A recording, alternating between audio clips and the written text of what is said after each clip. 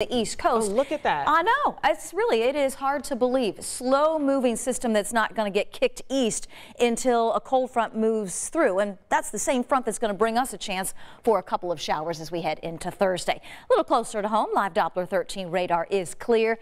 We had lots of sunshine today and temperatures in the 70s. We were technically a couple of degrees warmer than yesterday, officially making it to 72 in Indianapolis after a low of 41. But many areas north of Indianapolis this morning were in the 30s with some frost. So a nice rebound to 74 in Bedford, 71 currently in Indianapolis, 73 Carmel and Noblesville, and currently with sunshine we have 74 in Tipton.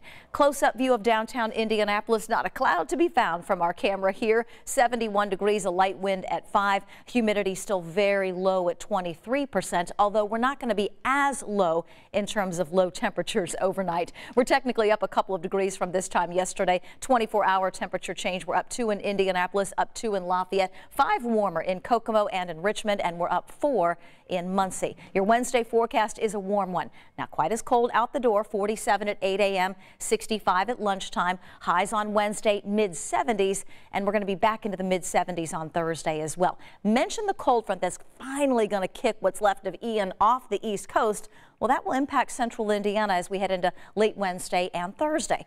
This is Thursday at 6 a.m. with Future Track 13. You can see a little bit of green showing up here. What that means, clouds, a slight rain chance. These are going to be few and far between, and most of us won't get any rain out of this moisture-starved weather system, and it moves quickly off to the east. May get a couple of wraparound clouds or a spotty shower Thursday night and early Friday, but the big weather pattern change will come with a significant drop in temperature. We'll start Thursday with clouds, maybe a sprinkle or two around. 51 at 8 a.m., mid-60s again at noon, and again on Thursday in the mid-70s ahead of the big temperature drop. We're talking highs only in the 50s on Friday and Saturday.